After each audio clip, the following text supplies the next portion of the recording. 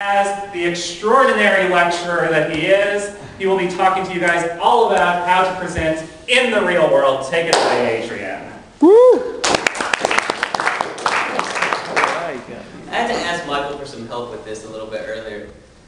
One, because I needed to make sure that I had a typology that's going to work for this speech. But two, because in tutoring, one thing I have to do is make sure that I am sharp.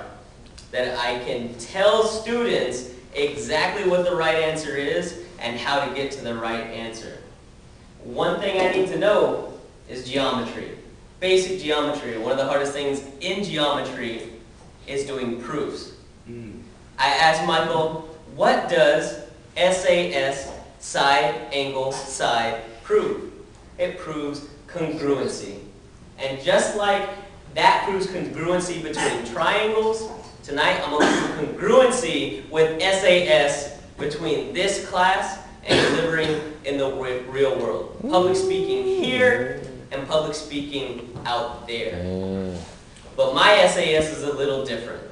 It starts off with the scenario situation, then audience analysis, and finally, the most important of all, the one that shows that it all goes together, the style.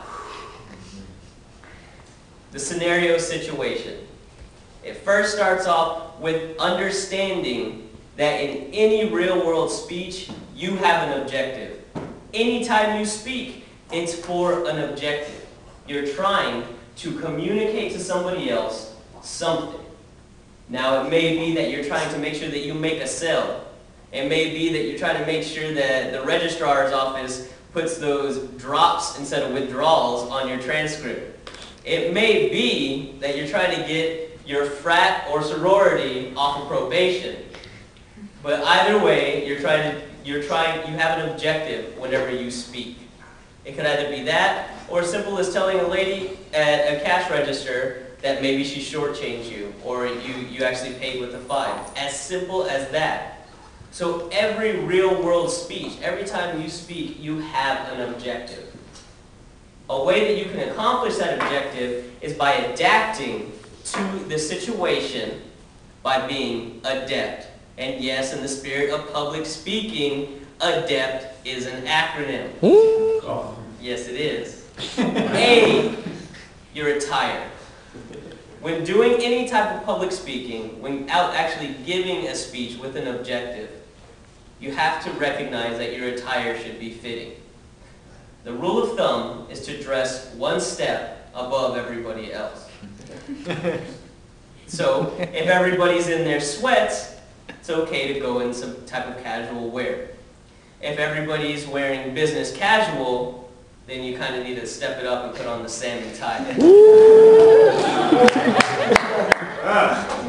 No matter where you are or whatever you're doing, remember, this adds a little to your credibility. How you are dressed, I mean, in the real world, will dictate how people begin looking at you, how much credibility they're going to add to you. So when you go to give a speech, dress one step up from everybody else.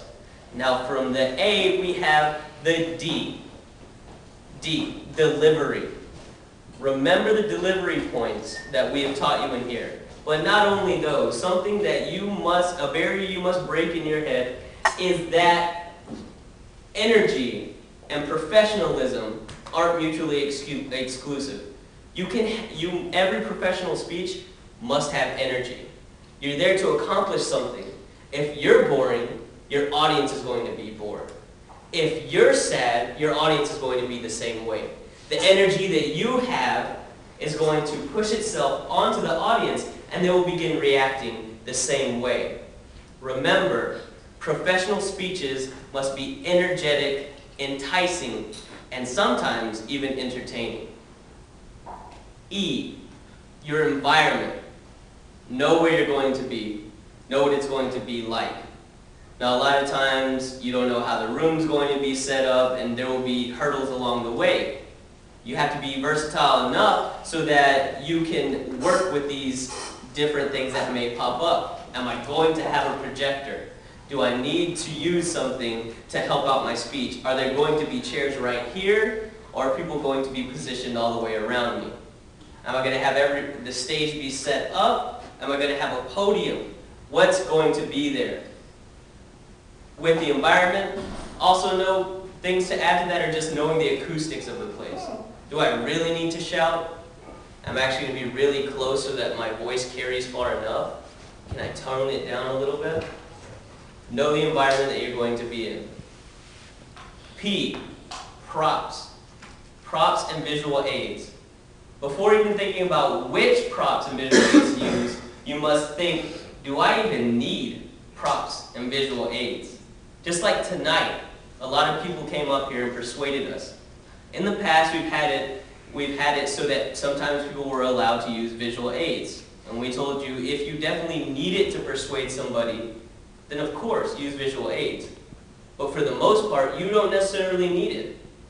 Only use props and visual aids whenever they're going to help out your message, when they're going to get your point across. But also think about how you're using them. Remember what we told you before in the visual aid speech. You are the main feature. Everybody remember that? Now everybody say it with me. I just got to feel some energy from the audience. You are the main feature. Not that prop, not the cell phone you pick up, or the new model that you have in front of you. You are the main feature. That's just there to prove your point, to add to what you're saying. And finally, time. Time is one of the most important things in our society today. I know that as students, as people who have worked in industry before, probably have their own businesses, or those that are just trying to start up their own business, time is a very scarce resource. So learn how to manage your time well. Something that's going to happen in this next speech is it's really going to rely on your time. I know tonight we had persuasive speeches that were suggested to be 7 to 8 minutes long with 2 minutes of Q&A. A lot of these speeches went about 15 minutes, right? We know that time is very precious. How much time you take from somebody can really have an effect on how well they're listening to you and how much attention they're actually paying to you. So remember, keep time in mind and keep a focus on time. So remember, in order to get to your objective, you must adapt and be very adept. And now the second point, the one that is the A, is your audience analysis. You must think of how. How much does the audience actually know about what I'm going to talk about? Am I going to give a speech to a bunch of 5th graders about aerodynamics? You might. You never know if you're going to find yourself in that situation. Me, if I go and tutor somebody, I never really know where they're at in the spectrum of how much knowledge they have of the subject I'm about to show them. And you must always get a gauge of that. You must consider that. It requires some thoughtful consideration before you go in and speak. Where is everybody in this spectrum of knowledge? How much do they know? How am I going to accomplish my objective of either teaching them, showing them, or persuading them? Another thing is, think of why. Why are you there? Why are these people there?